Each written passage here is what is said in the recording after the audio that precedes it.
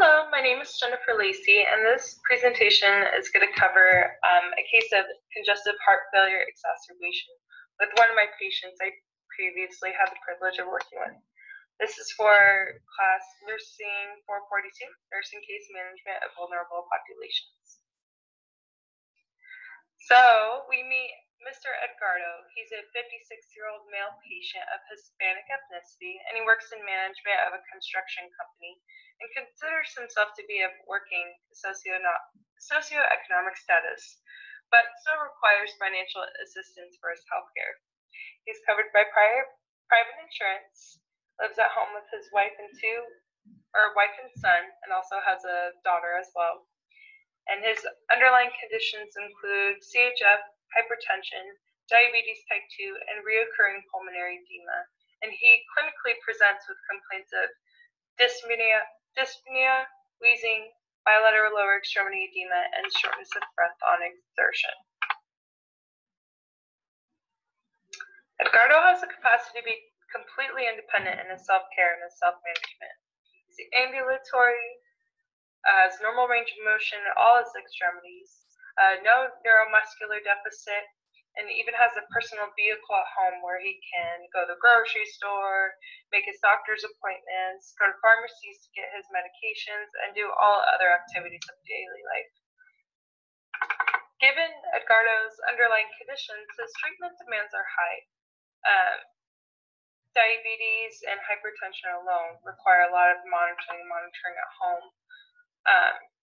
He also needs pretty regular doctor's visits for medication management, check in to make sure everything's okay and where he's at, where his doctor prefers him to be clinically. Also, given diabetes and hypertension, CHF, it also requires some dietary modifications that Edgardo likes to adhere to, but has trouble when he participates in like family occasions where there's a lot of food around, but just does the best he can given with what he's working with. So the primary focus is to stabilize this patient and prevent readmission through empowering the patient to manage his self-care effectively. For our purposes, we want to make sure Edgardo has access to his medication, resources to obtain his medication, and make sure he is actually taking his medication every day. Also, he needs to learn about low sodium diet and a carbohydrate controlled diet, so he manages his fluid balance and blood sugar effectively, but also doing things like weighing himself every day and monitoring for any weight loss or weight gain that might be a sign of fluid imbalance. Edgardo also needs to make sure that he sees his primary care provider and follows up with his medication regimen and fulfilling prescriptions and any sort of primary prevention techniques that his primary doctor might prescribe. Patient disposition, this patient will return home. He doesn't require any further transitional care, so to say like rehabilitation or skilled nursing or that sort of thing. He's independent, ambulatory, and able to return home to his family. So the primary nursing case management strategy for this patient are assessing barriers to discharge, scheduling that follow-up appointment, the initial one for Edgardo after his hospitalization, providing Edgardo resources to maybe he can get discount prescriptions or go to a special pharmacy that's able to provide that, ensuring that there's clear communication across the board with the multidisciplinary team, such as nursing staff with case management staff or either nursing and doctors, that sort of thing. And keeping everyone updated on what the patient condition is from day to day.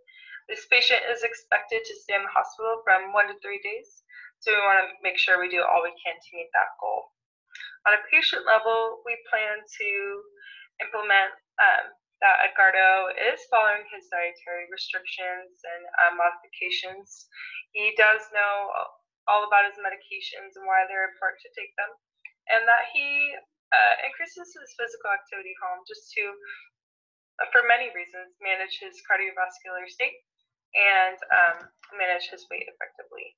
On a systems level, we're monitoring the patient daily through daily blood work, taking his vital signs pretty frequently, very regularly checking his blood sugar, and constantly monitoring his heart rhythm. Every shift, twice a shift, we were assessing this patient, all systems, skin, respiratory, musculoskeletal, cardiovascular, but most importantly, a focused breathing pattern assessment and taking a look at the edema that's present in his bilateral lower extremities. Nursing case management, working on scheduling following that follow-up appointment again, and again, just working on that clear communication across the board. So on a patient level scale, nursing was intervening with Edgardo just to make sure he understands the importance of following through after his acute care. We did a thorough assessment of self-care deficits and noticed that there were none. And we worked on providing education for Edgardo for how he can modify his diet according to just having CHF, hypertension, and diabetes. We also provided him resources and actually specific pharmacies where he can fill his prescriptions and actually be at a reduced cost. We educated him about his medications that he's taking at home, what are side effects that he might encounter, when to call the doctor, and to make sure that he plans in advance of when he will run out of his medications to plan to call the doctor to get that refill prescription. We also really want to stress that he knew what signs and symptoms of CHF exacerbation were, so that once he was starting to notice the onset of those symptoms, he can notify his primary doctor before it getting so bad that he'd have to come to the emergency room for an acute care hospitalization. On a systems level, we worked a lot with pharmacological management of this patient. Telemetry monitoring and beta blocker administration, Lasix through the IV, Solumedrol, breathing treatments as needed for the wheezing, oxygen therapy, physical therapy evaluation, occupational therapy evaluation, and just noticing for any deficit and also monitoring progress of his clinical state where Edgardo was doing.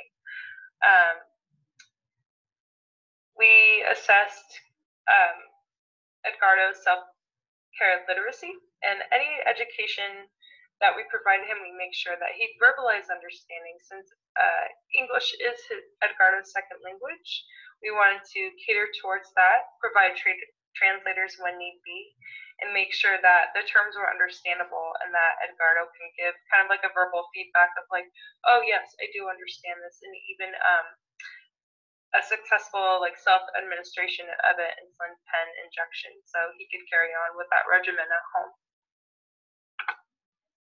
Our textbook defines utilization review as the evaluation of medical necessity, appropriateness, and efficacy of the use of healthcare services, procedures, and facilities to provide high-quality patient care in a cost-effective manner. We highly stress this in my facility to provide highest quality of care with minimizing costs, seeing that we are a nonprofit hospital.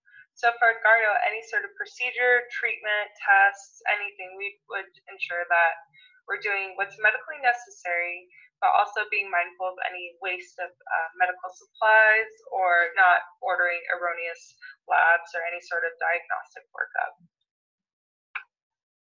Quality and safety are also huge topics in the hospital setting to make sure that we're continually assessing and reassessing our quality of care and make sure we are effectively doing our job and leaving our patients satisfied with their care while maintaining safety throughout the entire hospital stay.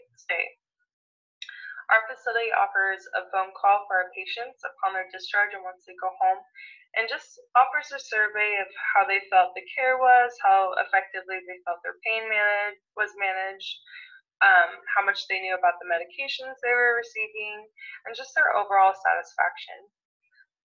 In the hospital, we look at more on a statistics base. So we look at call light answering time, like our throughput from our ER to our hospital rooms, and that sort of thing. But we continually ask ourselves, what safety measures can we implement? Can we better identify patients who are at fall risks by giving them things such as yellow socks, armbands, and then highlighting their chart and then their name on the assignment board?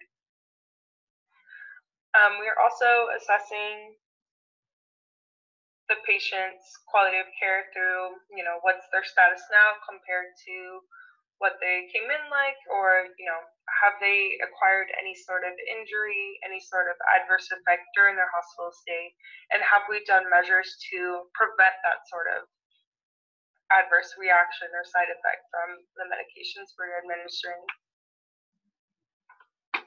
So how can we tell that we're doing our job on a patient level?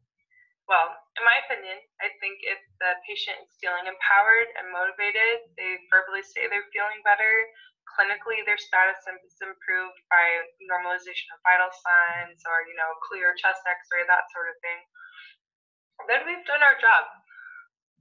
I think we're effective if they follow up with their primary care provider,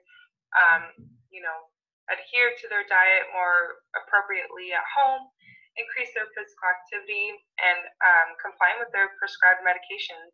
I always joke with my patients, I prefer to see you out on the street. I don't want to see you back in the hospital. And I always make sure that they're empowered to take care when they go home, to self-take care and continue on with the work they have done in the hospital. Clinically speaking, on a systems level, we can see if all of our efforts have improved our patient status by seeing that the patient's symptoms are managed. They, in this case of CHF exacerbation, have improved breathing pattern, are able to tolerate more activity on room air. Their blood sugar levels are better controlled. The swelling on the feet has gone down. And that sort of thing that we can just monitor the clinical progress of this patient. I want to thank you for listening to my presentation, and it's been a wonderful 8 weeks working with you all. Take care.